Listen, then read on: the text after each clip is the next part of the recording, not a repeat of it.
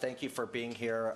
You will notice, of course, we are at and are thrilled to be in a different location this evening on Thomas College's campus. Beautiful campus this afternoon. We are typically at 10 Water Street in downtown Waterville, Maine, at Bricks Co-working and Innovation Space. So thank you for those that made the jump with us. For those of you that are not familiar with Central Maine Tech Night and have not attended in the past, Central Maine Tech Night is a monthly evening event with our small group setting. Founders and leaders share real advice on how they overcame challenges, capitalized on their target market, and developed their product, providing you with actionable insight for your own products and processes. You may find us on Facebook or online at centralmaine.org at the Tech Night tab. I'd like to thank our sponsors this evening, Central Maine and Central Maine Growth Council, for providing this free event. This event is sponsored by CGI, Thomas College's Harold Alfond Institute for Business Innovation, Valley Beverage, and Bricks Co-working and Innovation Space. In addition, I'd like to say thank you to the folks that are watching at home. Thank you to Chad and his team, and this will be viewable on Crossroads TV on channel 1301. March's Tech Talk, we have a real special one lined up for you, and I think really critically important in terms of a use of what is really one of the most valuable fisheries in the world and an iconic and flagship product for the state of Maine. Tonight's Tech Talk is skincare and lobster, how a skin-soothing protein and lobster was discovered, and how new Maine skincare brand Marion is bringing it into the world by Patrick Breeding, co-founder of Demaris. Lobster is best known as a Maine delicacy, but as a co-founder at Demaris, UMaine grad and biotech entrepreneur Patrick is working to identify and validate uses for lobster within the skincare industry and biomedical industries. This product creates active skincare ingredients from sustainable marine sources, and their brand incorporates them into products for people with dry, aging skin and or angry skin. In his Tech Talk, Patrick will give his audience a behind-the-scenes look at how research and serendipity can become a consumer product on the shelf. From discovery to customer validation and branding, he'll share what it means to become a unique business with healing properties of lobster and the serendipity of finding them. And through this process behind commercialization to value-added products, and talk about their flagship soothing hydration cream, that will be available this summer. So with that, join me in welcoming our co-founder, Patrick Breeding.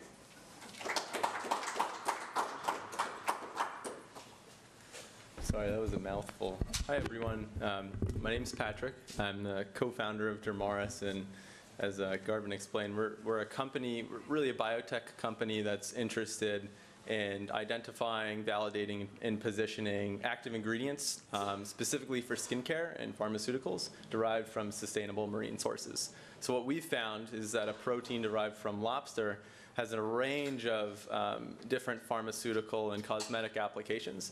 And in our flagship product, we're bringing into the lives of people with aggravated and dry and angry skin a product that can help calm their flare-ups and find that relief that they were looking for, that we found through a little bit of serendipity.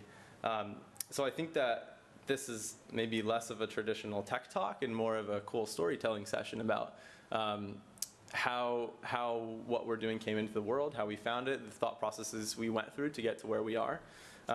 So that's what I was hoping to do today, and then hopefully engage in some, we have a warm, small audience, so we can engage in some conversation if possible. That would be great.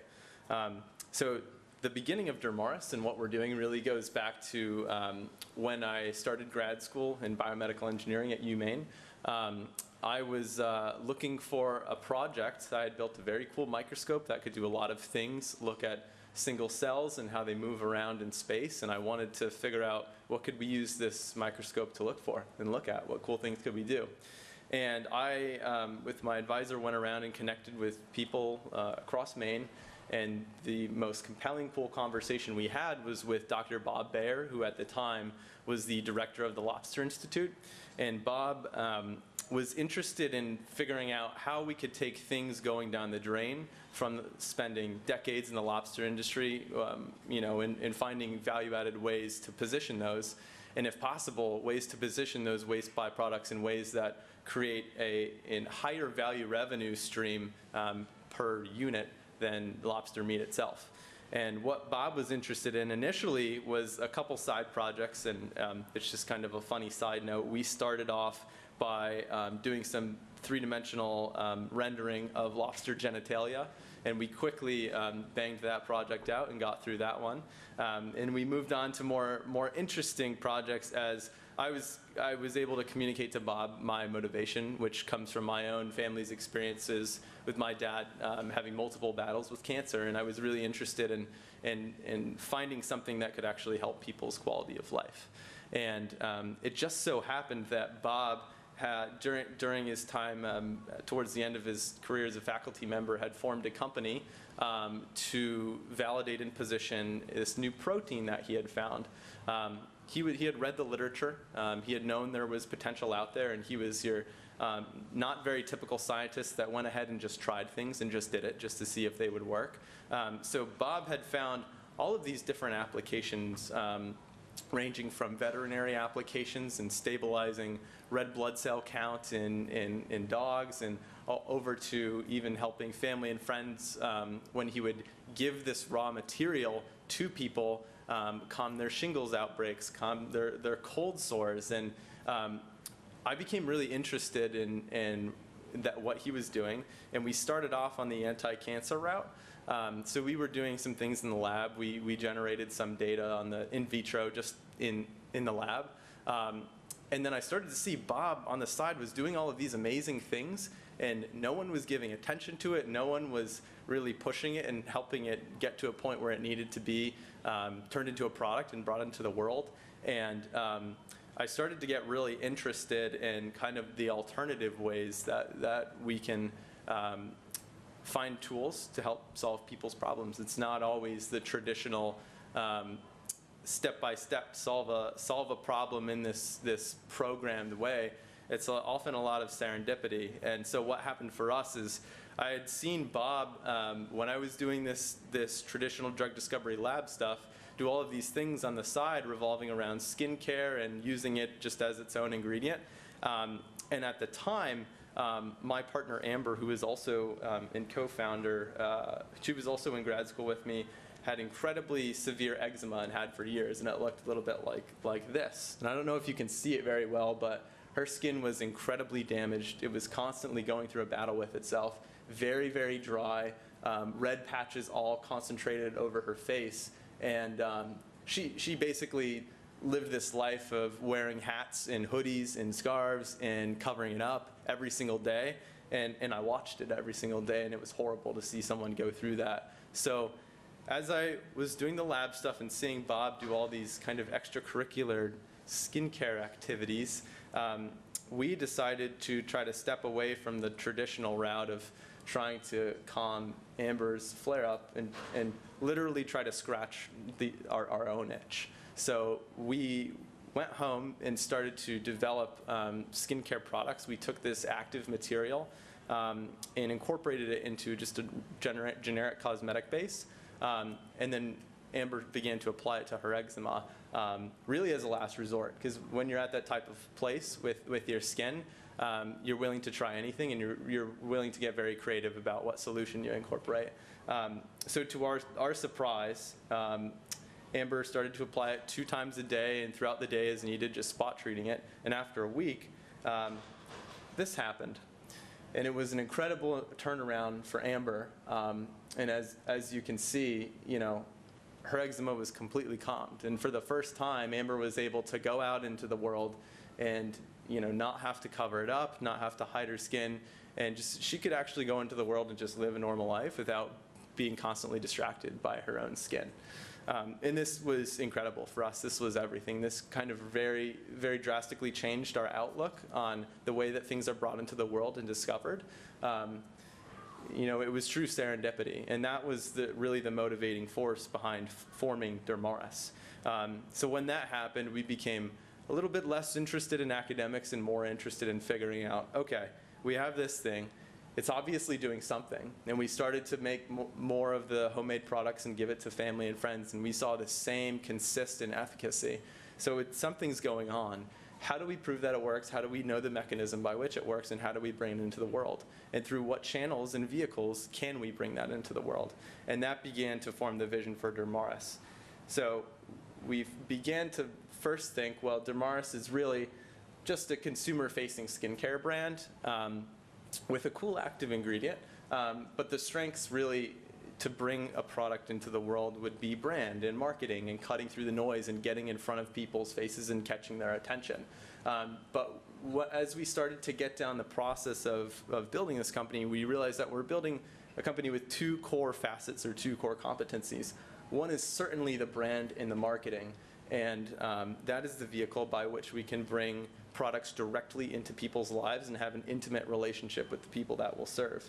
The other facet is really an R&D pipeline that we can build on the back end that's dedicated to finding what's going down the drain or what is wasted currently. What physically is it? What are the characteristics of it? Based on that information, what types of things can it do?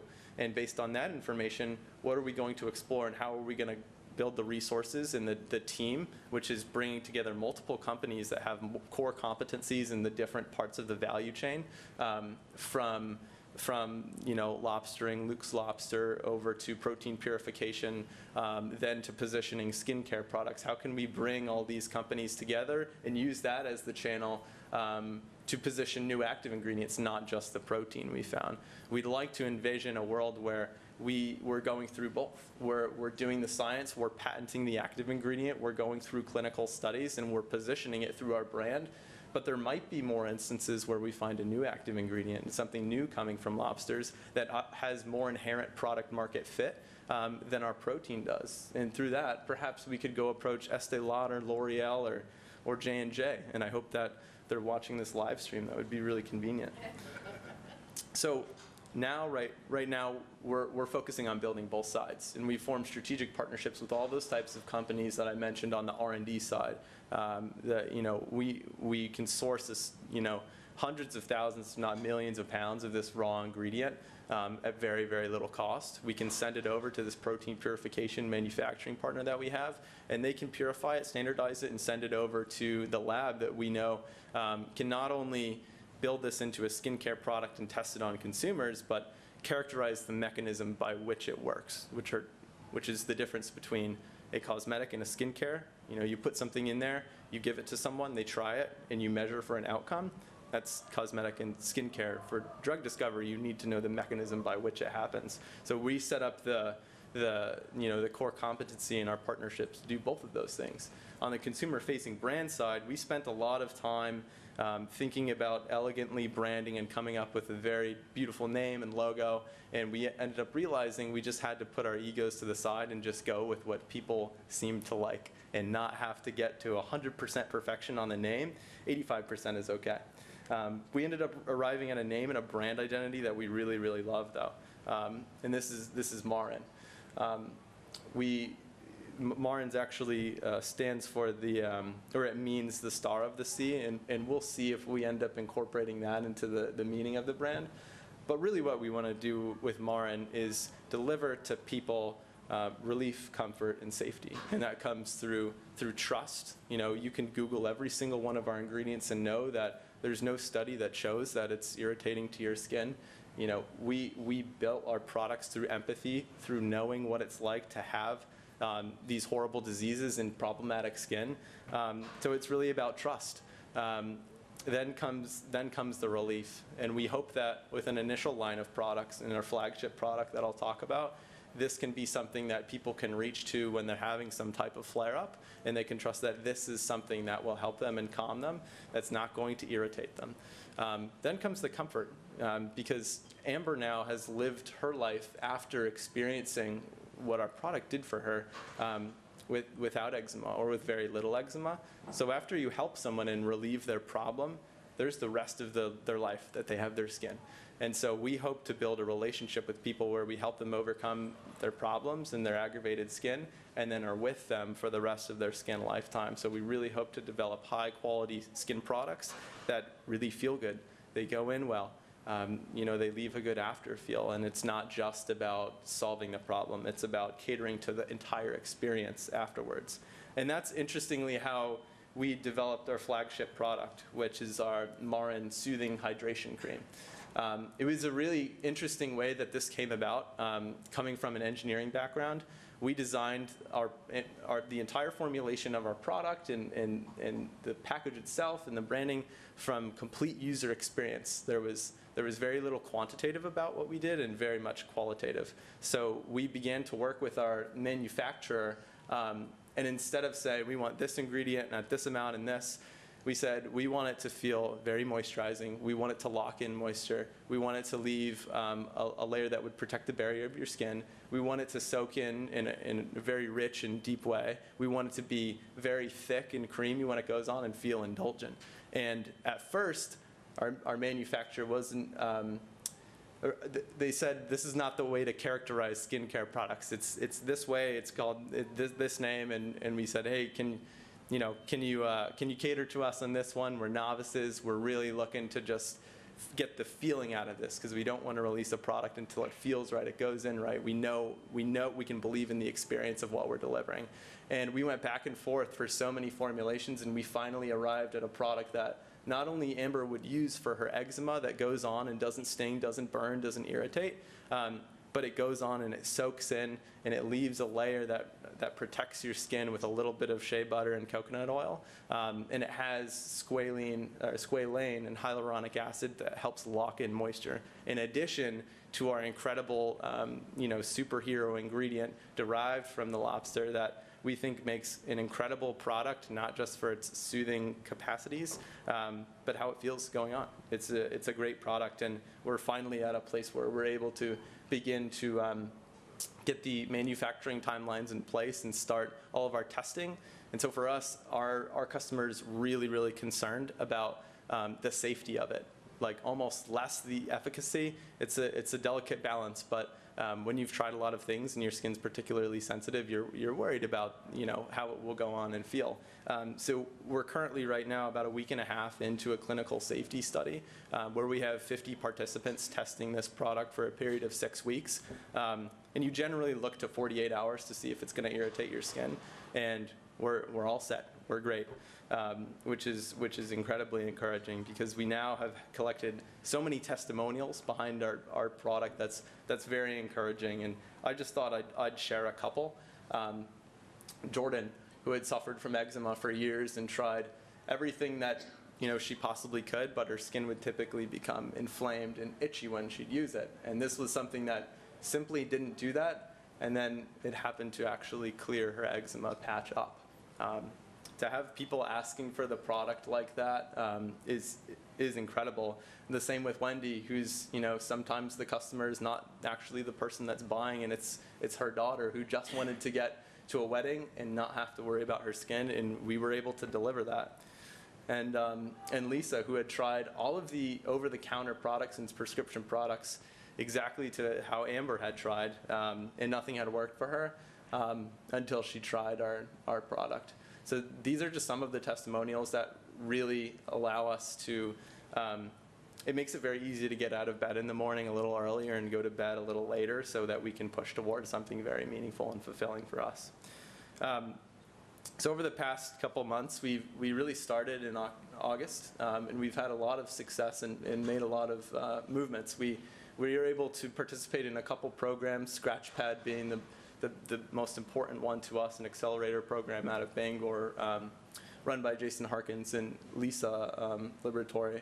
That was a great program we participated in that really accelerated every facet of our business development and our product and our go-to-market, especially thinking around the getting your mind out of the scarcity mindset and into the abundance, and learning that raising money early is not a bad thing, so that we can get everything we need together so that we can launch a product that we can feel extra good about and really push into the market. put Beauty Accelerate up there, which was a very cool event we attended. It was interesting because we were able to meet some of the key decision makers at large companies in J&J, Estee Lauder, and begin to understand what they look for in an active ingredient like ours and in a brand like ours. And that formed our vision for building both the science and the marketing side, because that's what they're really looking for when they're vetting a company. We've started our manufacturing timelines, which is great, and we're now starting to work on working with our strategic partners on getting that lab testing done, so that while we're launching, a really skincare, a cosmetic product, we can be building a clinically backed active ingredient and start to marry those as we go forward. We also wanted to throw out there that currently, to fund the rest of our launch, we're raising a small $30K convertible note to fund the rest of the manufacturing timelines, and it give us a little bit of a marketing spend as we get out there. Our channel is complete direct-to-consumer e-commerce, so the coronavirus is very inconvenient. We hope that we'll continue to be able to ship things via Amazon and UPS and FedEx, but a marketing spend is very important for us, and that's why we're also looking for much more actively now a fractional CMO. We'll be the first, again, to put our egos aside and realize that marketing is a core competency of this company, and realize that is not a core competency that two passionate engineers bring. So if any of you know investors that are interested in what we're doing, or a marketing, skilled marketing person that has lived experience in personal care products, we would really like to talk to them. So that's really the overview of what we're doing. I wanted to finish on this slide and express how excited we are to have gone through many, many months of R&D and changing the formulation, enhancing the experience, optimizing the brand, and being finally ready to launch our Soothing Hydration Cream product.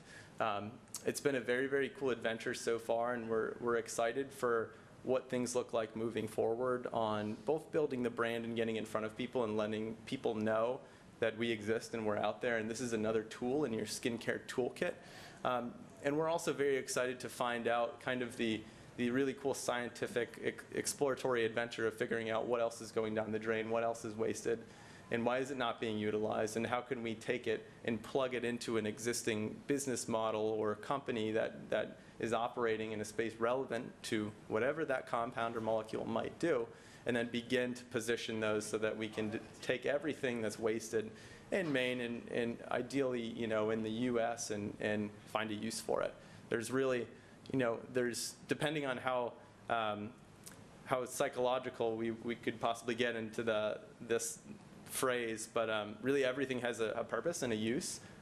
There's really, everything is a thing that works in a certain way, and there's a reason that it's in the world. So, why are things just sitting in landfills? Why are things just going in the trash can into the ocean? Everything has a potential application, and if you can, I think it's interesting to comment on the value-added blue economy, because that's something that's starting to really spur up in Maine. If you can find out what it is that thing is and characterize it and understand the unique character traits about it, to use a non-scientific term, and then figure out what about those traits allows it to do certain jobs, and then find the channels by which those jobs can be done. And that's really how you create this value-added blue economy, which we're excited to be a part of, and we're excited to be a part of, the lives of the people we'll serve that hopefully know that we exist as a brand and try our new tool out to help with their skin problems. So that's all I have. Thank you very much, and I'm looking forward to talking with you guys.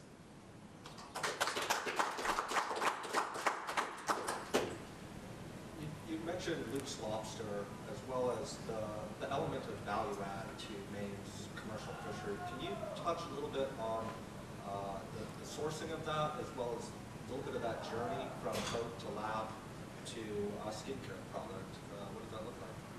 The journey from boat to lab to skincare product. So really, we work directly with Luke and Cape Seafood, and they've developed over a long period of time with one of our other protein purification partners the ability to train people on how to go in and collect the protein from lobsters in a non-lethal way, and it's almost like another gear that they just put into their existing business. As lobsters are getting processed on a conveyor belt, or even later on, when we're able to do this, in any type of different way. It's just another job to be done within their capacity. You know, they're a producer of goods, and this is just almost like another sort of good that they're producing within their operation. So I had very little to do with that, a lot of work that they had done, which has been fantastic work, and they got it down to a very simple science. So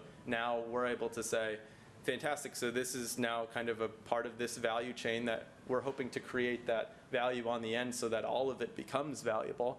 And they have a good rigid SOP in place. They know what they're doing. They can provide consistent material up to a point where they can produce enough material for us to capture 100% of the eczema market and sell them 4 products a year. So there's so much going down the drain that it's just one of the questions we get often, that it's just not a problem at all to source it. It's a race to who can find the different applications, who can command the IP around that application, and how quickly can you bring it into the world and navigate all the regulatory barriers to do so. So I don't think that answered your question either, but it's interesting, right? Yeah, sorry. This might sound like a dumb question, but if you're allergic, is there an allergy component to it? I assume if you're allergic to seafood, you can't use this product. I assume that's it? Yeah, so that's something that we have. I know the label's a little blurry, but it's right up on the front on the label there. And we know, because we understand what the molecule is, which is part of the reason I said it a couple times, we know what triggers the shellfish allergen. It's a part of it called tropomyosin, and we'd like to work towards a point where we can remove that from the molecule itself and make this available to everyone. It's unfortunate that people with shellfish allergen won't be able to use this product initially, but it's one of those costs of getting something out there, and unfortunate, parts of it. Awesome, thank you. Yeah, it's a good question. You mentioned the blue economy, and in this case, adapting it to skincare products. Can you touch on what's kind of trendy within the industry, where the industry as a whole is going? I think we see a lot of greenwashing or sustainability this, sustainability that. Here you truly do have a very sustainable product with, in the case of Luke's, another revenue vertical for them, which is wonderful. And you seem to be nicely positioned for that future within this industry. Is that the case? And what do you see in the skincare products industry? There's a couple trends that we definitely click with, and a couple trends that we will be a tool in the toolkit of. So we really click with, the natural and naturally active trend. I think that spans across all food and beverage and personal care product categories. The idea that this actually comes from nature and is not synthetically generated in a lab is very attractive, regardless of whether or not that's an actual physical value proposition. It's an emotional value proposition, and it is physically important. But I think the natural abundance of the protein combined with the marine sourcing of it, it plays to a cool story around it, and it's also very important. There is a lot of trends, trying to take away the synthetic chemicals, trying to take away the harmful irritants, and a lot towards personalization. So I think that, 20, 30, 40 years down the line, ideally some type of algorithm would be able to assess the state of your skin in specific places of your skin and be able to span a range of tools, and we hope to generate a lot of those in terms of active ingredient in products that click best with you. And I think personalization is the biggest way we're going towards, and the most direct that we can point to and say this is the future of this industry. But I also think that beauty from within, and that's in cosmetics, skincare, and pharmaceuticals, is very important. So making alterations to your gut microbiome to try to heal your inflammation is, arguably better, same if not better than using a skincare product or fasting or cutting out sugar and carbs. All of these things that are producing health and beauty from within. I think that we'll find if we're able to click with the beauty and health from within. We're really interested to see if our material, we have a range of things we could point to, other proteins out there, other peptides out there, and say, well, this thing, we know that the skin is comprised of glycoproteins, and when you deliver glycoproteins to the skin, you essentially repair the barrier. So because of that, you can do that externally. Well, if you have an anti-inflammatory and you ingest it internally, well, how does that work? And they're all things that I think we want to discover later on and flesh out every opportunity. I think it's going to be incredibly important for us and other people like us to not discredit a certain type of mechanism or way of action or opportunity just because it hasn't been validated by science, because we just had a lobsterman slap some lobster protein on his dog and his friends and family, and we're about to grow a really powerful company out of that, and it was all serendipity. So that's what I have to say. Another rant to your question. No. Yeah. Real quickly, Patrick, could you just give an overview of what the FDA process would be, or something when you are allowed to put a topical agent on? Where do you have to go, and how did you do that to get where you're at? That's a really good question, and that was we had a lot of help in answering that question when we went to the eczema and beauty conferences that we did, and we were able to talk to some of the key people that have thought through this before. I was bred in a program that only looked to the FDA clinical study, and drug approval process, and said this is the phase 1, 2, 3 process by which we do this.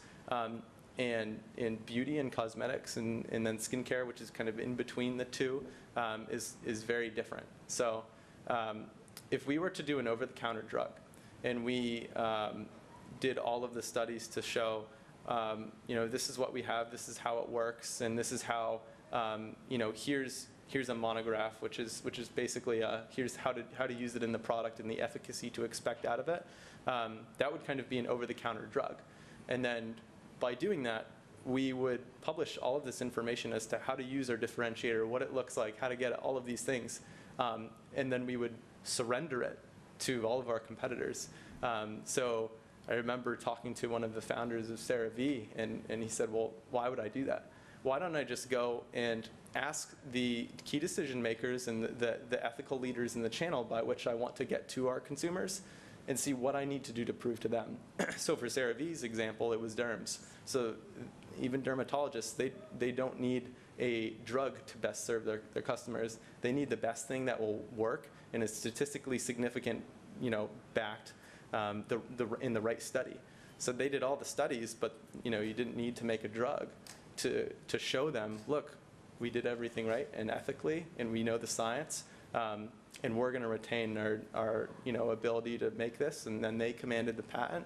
So we kind of, and then they became the #1 dermatologist recommended moisturizer in the United States. And so we borrowed from that. I remember talking to him at a conference, and we said, well, okay, so what do we have here? We have over 50 testimonials showing that people had, decreased redness, decreased dryness, increased feeling of moisture. They felt soothed after they used it every time. So we were able to, through sending samples out to people, to family and friends, generate our own statistically significant evidence to support that it would do something in a certain set of things for people. And for us, we're bringing this into the world really for the early adopters that are looking for that creative way to solve their problem. So we're not saying this is going to treat your eczema. We're saying, look, we've seen all of this evidence, and this is what it's shown us. We're not going to make a claim to treat or cure any type of disease, but this is what we've seen so far. And that's why we named it a soothing hydration cream, because we've seen two things. It calms people's flare-ups and soothes them, and it helps their skin retain hydration and kind of maintain a healthy skin state over time. So it was really interesting to adopt a new frame. It's not a different set of ethics, but it's a different mindset, And coming from a place where we lived through the experience of knowing, going on Reddit, finding all the subreddits just for this one specific thing to try to find if it worked. We lived through that, and we know what people like us are going through and are looking to know about the product beforehand. So we've seen that, we've kind of seen the endpoint, We're still doing the science to learn the mechanism, and we're so excited to see how that works out. But we made sure to go above and beyond what we needed to do, and that's why we did the safety testing. That's why we're testing to show that no microbes are growing in the formulation or anything like that. So if anything, we can tell you that this is something that's safe. And try it. It feels really good. Where do you see the company in 5 years, and if you have an exit strategy currently, and if you're comfortable sharing that with us, what does that look like? Yeah, so we want to get to a point on the science side where we've very rigidly standardized the preparation of the material, how we add it to a range of different products, not just a skin cream. We'd like to introduce a line, if not several lines, probably in the next 3 years that use that more standardized material. And that way we're able to more scalably produce it. On the brand side, we'd like to do e-commerce so that we can just get in front of those early adopters and start spreading word of mouth. And that's what's going to drive the highest conversion for us. Looking 2 to 3 years ahead on the brand side, we're already working now with our partners over in New York that test skincare products all the time to understand how can we do a set of inflammation and eczema specific studies in a statistically significant way so that we can qualify to get into channels like QVC, Sephora, Ulta, and that would really unlock incredible growth for us. In our industry, exit is an acquisition in your company is valued at 4 to 6x revenue.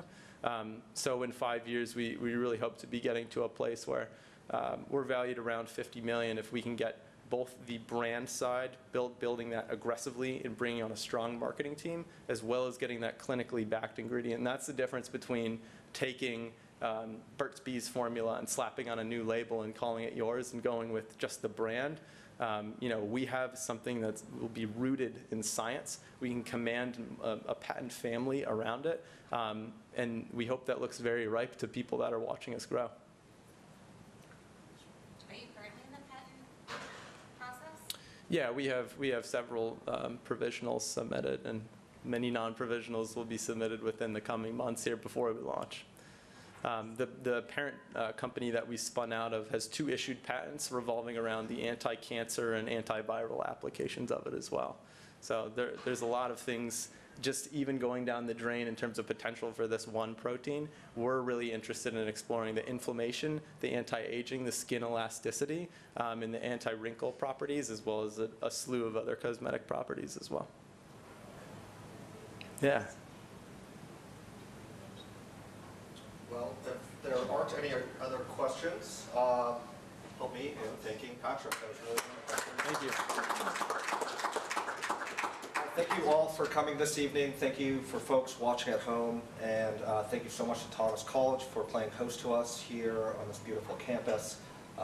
This slide deck will be available on our website, and you'll be able to enjoy that on channel 1301 as well. I'd like to say to all that please join us next month, the second Thursday. Our Tech Talk will be Revisiting Energy. That will be principally focused on EV, electrical vehicle charging stations, and the underlying technology and what the future holds for EV charging. So thank you, and we look forward to seeing you next month.